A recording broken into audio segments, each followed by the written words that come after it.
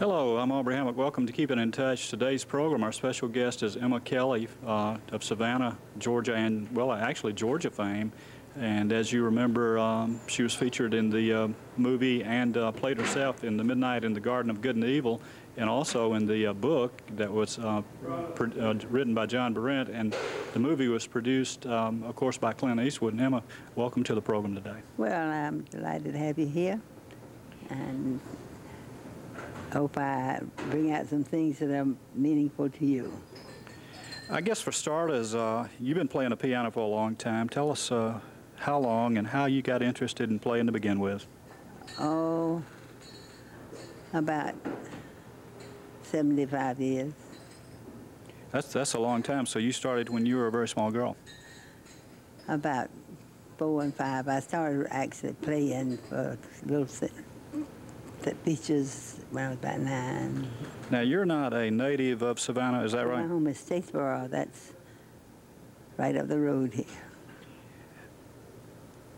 I know in the book, in Midnight in the Garden of Good and Evil, a chapter actually is dedicated to you, called The Lady of 6,000 Songs. Tell us how you come about getting that name. Well, I was with Johnny the last, about the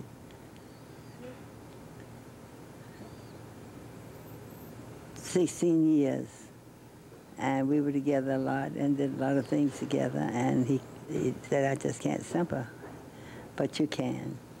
But I do know a lot of songs, and so certainly he was saying, you know, Emma, there's a project I'd like to do. I said, I'd like to see if we can't determine just about how many you know. He said, do you know? I said, goodness, no, I have no idea. And he started calling them out. He got a lot of material, and he would call them out from books and books and books. And if I didn't know it, he would strike that, say, no, we can't use that one. And so we got to 6,000, and he'd just keep going back to some that he had selected, and so we'd go over just to have sufficiency there. And he had determined that, and I didn't learn until after his death. He died soon after that, and he told me that he had missed the project that he had in mind, but he never did tell me what it was. But Sammy Kahn, who was another friend, told me later that he was trying to get me on the house of the, what is the Book of Guinness? And he said he has plenty of things there, but he didn't want to say anything to you and maybe get you excited and then maybe not come to fruition. So he didn't, that's what he was trying to tell me, but he didn't tell me. Now, Johnny Mercer, of course, has written some outstanding songs. Do you have any certain favorites that he's written that you love? Well, when he sang them, they were all favorites. But yes, I have some. I have some I can sing and some I can't. I mean, by that, they are very warm tunes that I can't keep my face straight sometimes since he's gone. Emma, I know that, you know, you're talking about singing some of them. We're going to go over in a little while to the piano, and you're going to have a chance to sing and play for us, and I can't wait for that. Well, I'm not sure just how I'll be with my singing because I've been hospitalized for a while, and sometimes I might try. Sometimes I can play sing for a little bit, but you call the songs, and we can do that, and I can feel it out. Okay. I know Emma has also been nominated to the Georgia Music Hall of Fame, which is coming up in September, and I wanted to also mention that. Who are some of the other early influences on your life outside of Johnny Mercer? Well, Johnny, I guess, was the first one. My mother, I guess, would be the one because she was a music teacher and had me going out early. Now, you came from a large family, I understand. Yes, and I have a large family, too. How many brothers and sisters do you have? I have, we had 2 marriages. My father and mother were married later when they had both been, they lost their families. And he had children. She had children, 7 each, so that gave us me a lot of brothers and sisters. But I was the one that stuck with the music more. Emma, I know that, you know, some sad news in the music world just a few days ago, Frank Sinatra's passing. You know, did his music impact you in your career? And if so, what are some of the favorite songs of his that you liked? Well, one that he used to say he didn't like much, but the Wee Small Hours, something like that, the tender songs. Mm-hmm. I know so many of them, but when I start trying to think, if I don't really know what I'm about, they don't come to me as fast as they did before the illness. Clint Eastwood, of course, produced the movie here, and you played yourself in that movie. What was it like working with Clint Eastwood? Well, it was just a dream. That was his seat, and that was mine. He'd come up every night he could get off. Sometimes he'd be into the night before they could, but he liked me, but he would not play himself, and he was a good musician and singer, but he said, no, I just came to listen, and you're the one here. Any regrets in looking back over your life? I know that Johnny Mercer, I read, was very, very responsible for encouraging you to get started singing. He even supplied all the equipment that Justin and I had not sung in my life, except in a choir a little bit, but he was determined because I knew so many songs, more than the boys wasn't that great, I'm sure. But about what age did you actually start singing? Professionally, that is. Well, I guess when I first started with him, about 53, I remember now, 53. Do you regret today that you didn't start your singing career earlier? Well, I don't. So much has happened to me that I never would have dreamed of until I don't wish anything changed except the early loss of my husband. Otherwise, I've had a charmed life and a nice family. I know that the book, I know that some of the characters in the book, like Jim Williams, Joe Odom, Ben Tucker, Danny Hansford, Lady Chablis, you knew these people. Every one of them. Now In fact, we went on tours all over the country. Now, you played the Christmas party, I understand, at Jim Williams' house at the Mercer House. Yes. Mm-hmm. What was some of your memories of Jim Williams? Jim was a very tender, nice fella. You couldn't mourn anyone. For instance, I would play a job for him, and every time he would say, all right now, Emma, let's go to the office and see how much you owe me. And so we go in, and I'd give him a fee, and then he'd say, Emma, are you crazy? Don't you know you're worth that? And he would just slap. He was very generous. Now, did you have the opportunity to meet Danny Hansford? No. So you didn't meet him? He's one of the few I don't know.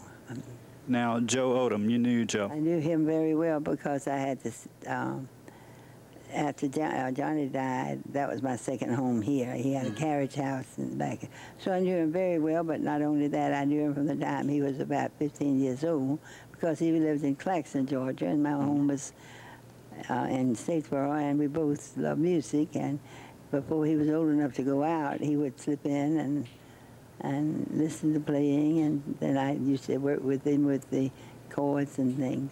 Now, were you in business with him also? We were in business. Oh, he got it all started, but then he dropped it, and then I was the one left with it, and I was not a businesswoman. I know, Emma, we're going to take a break right now, and when we come back, we're going to go over to the piano, and we're going to listen to you play and sing for us, okay? All right. Well, first, I want to tell you that I've been working all my life, and I've been in a lot of, about 39 states, my children counted, and then 3 countries, and 3, I'm on at the Capitol, I'm one of the entertainers. Now, I haven't performed yet because it's just been determined. I might never, but I appreciated that. So I've just had so many things happen that I never would have dreamed in an area, country area, really. And 10 children, and they all are well educated. So, as I say, losing a husband at 70 was far too soon, but look what we had. We had the children all looked after, and so I have nothing to say I wish this hadn't happened, because so many things could have been worse. We'll be right back. Emma's going to be playing some music for us in just a few minutes. Emma, I know we're in Hannah's, and you play here several days a week. Tell us about that. I've been with Ben Tucker, a great, great bass player, for about 8 years, and we've been here, I think, about 4. So he's been very nice to work with, and well, we seem to get along, playing together twice. That's fantastic. I know the song, the title actually of your CD that you've got out is Rain Sometimes, and you're going to play Rain Sometimes for us now. Can you do that? I think so. Actually,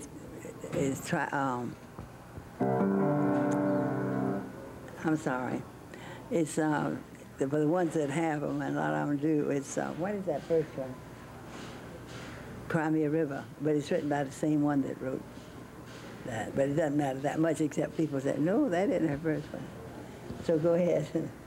Okay, so we're going to do Rain Sometimes.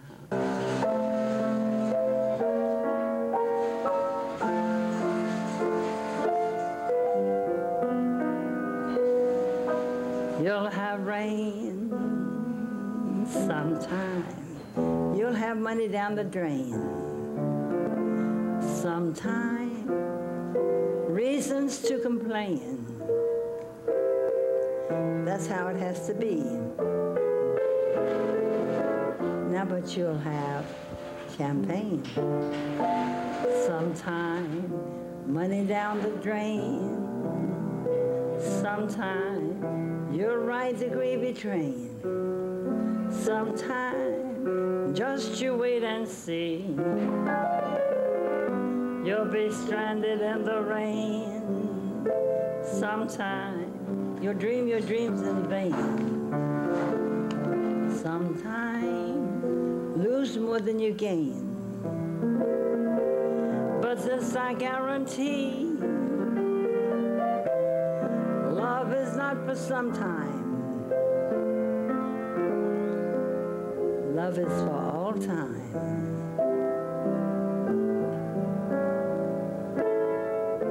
For all time, for you and me.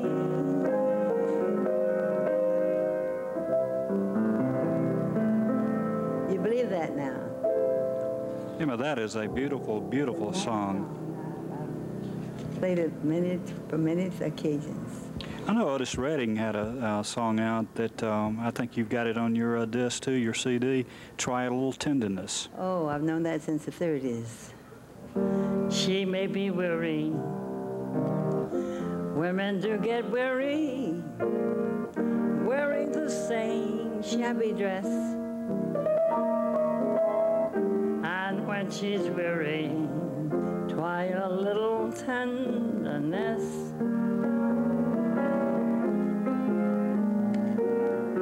She may be waiting, just anticipating things she may never possess.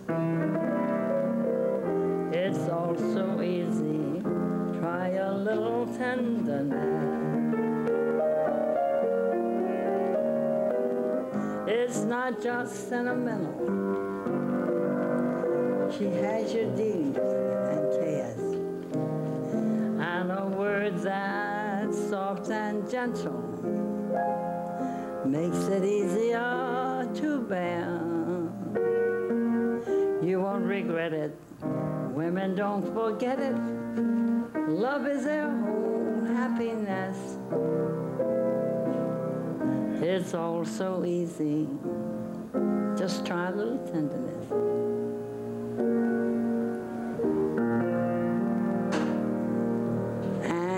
ask for one of my favorites. We lived our little drama. We kissed in a field of white, and stars fell on Alabama last night. She may be waiting, just anticipating things she may never possess. It's all so easy, just try a little tenderness.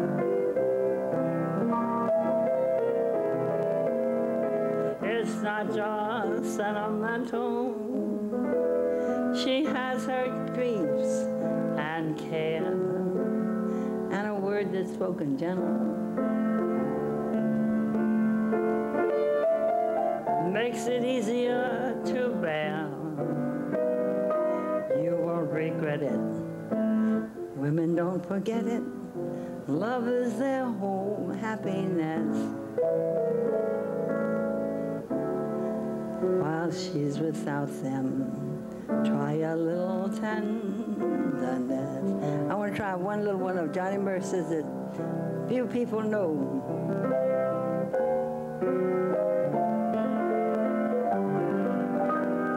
Pardon my southern accent, pardon my southern drawl. It may sound funny, but honey, I love y'all. If you don't like my accent, and if you don't like my drawl, then just don't listen, let's start kissing. Bet you'll fall, come on now, try to steal my stuff.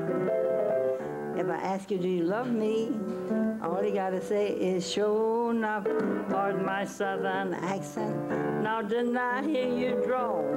Or were you sighing or replying, I love y'all? Emma, I know you do Georgia on My Mind. All right. Ray Charles.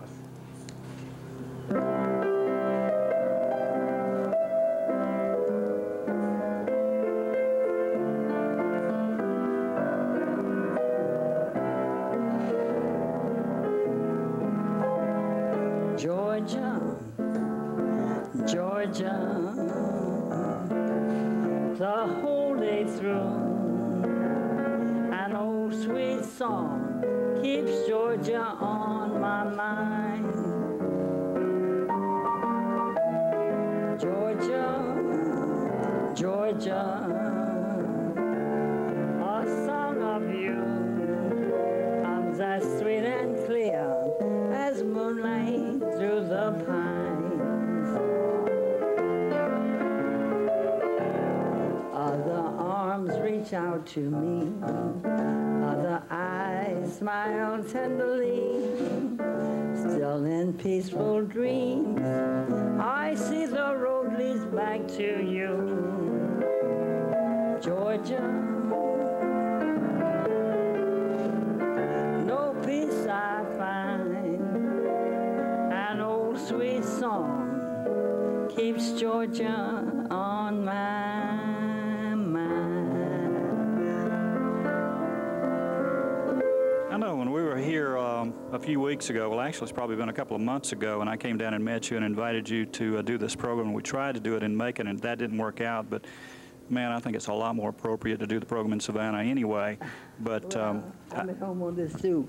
But I got your disc at that time, and there was a song on that disc that I just thought was fabulous, and it was called P.S. I Love You. That's another Johnny Mercer, and very often I would use that as the last one. And that's one that's hard to do, but I'll try. That one, and I'll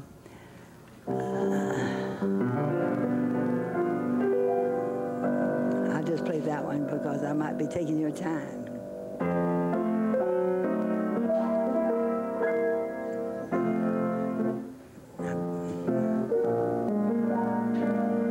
Dear, I thought I'd drop a line.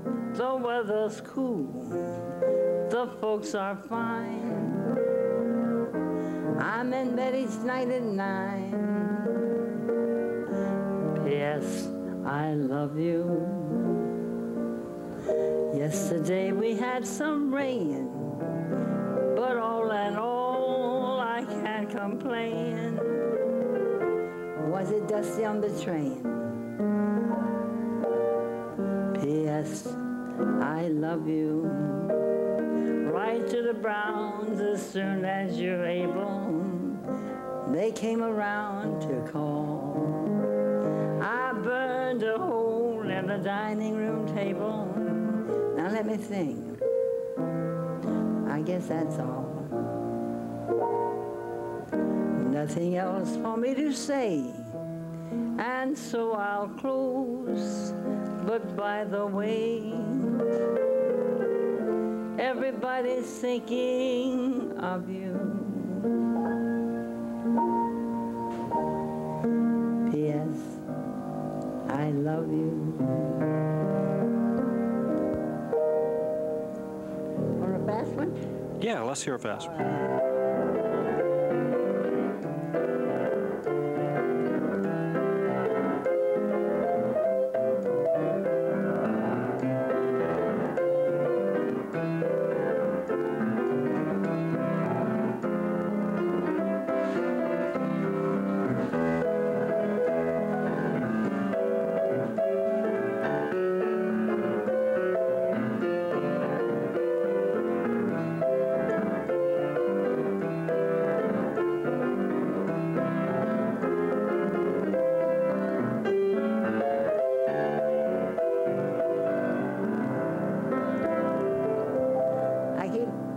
Some years ago, the Gershwin brothers had a song that you played when I was down here before, and I know you know the name of that song, Someone to Watch Over Me.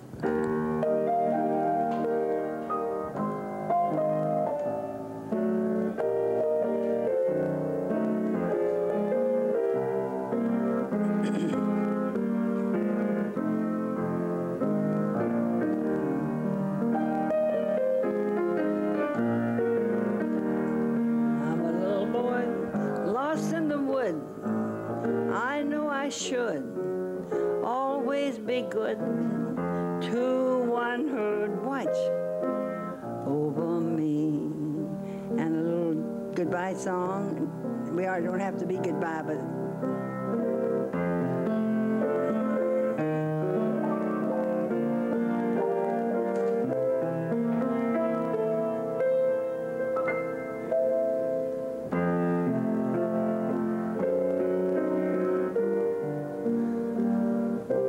tell me one you want. I can't remember the one I wanted to play. Irvin Berlin, can you do the song What'll I Do? Oh, well, that's a beautiful one. What'll I do when you are far away and I am blue? What'll I do? What'll I do when I am wondering who is kissing you? What'll I do? What'll I do with just a photograph to tell my troubles to? When I'm alone with only dreams of you that won't come true. What'll I?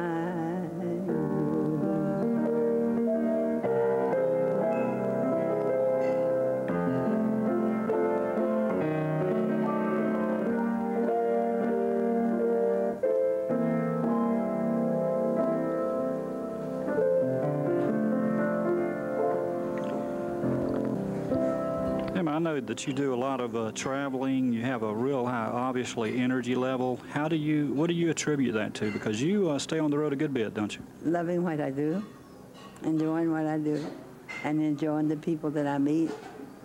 That gets me through.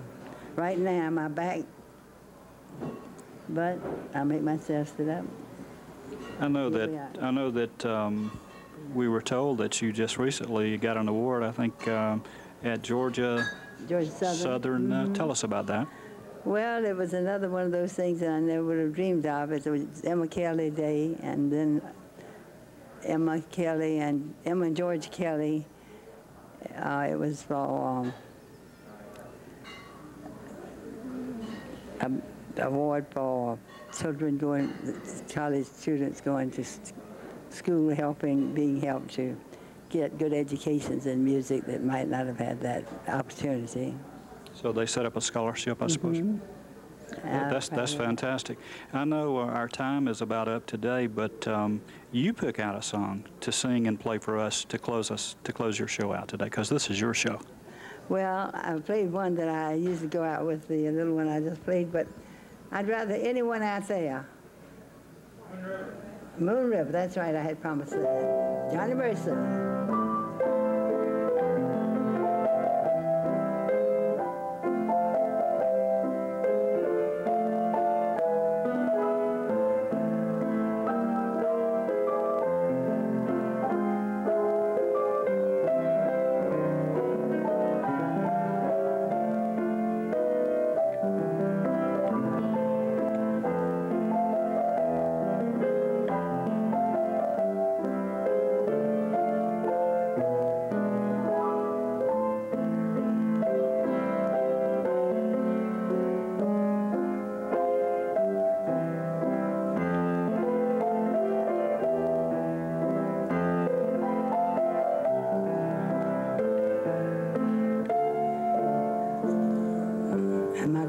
Song here in Savannah at Hard-Hearted Hannah's. Well, you wonderful, you've been marvelous.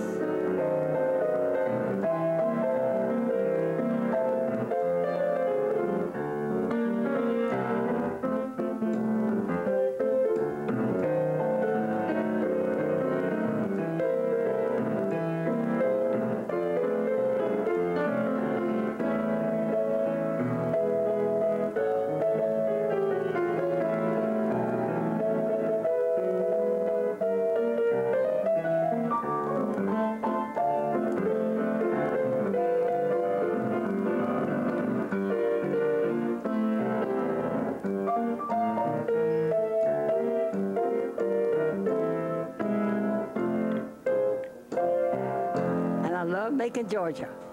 Thank you very much for agreeing for us. I know we had some problems initially trying to get this program together, but we've done it, and I really appreciate you and Melody, your assistant, helping us work out the details. Thank you very much, and hope we'll have other times.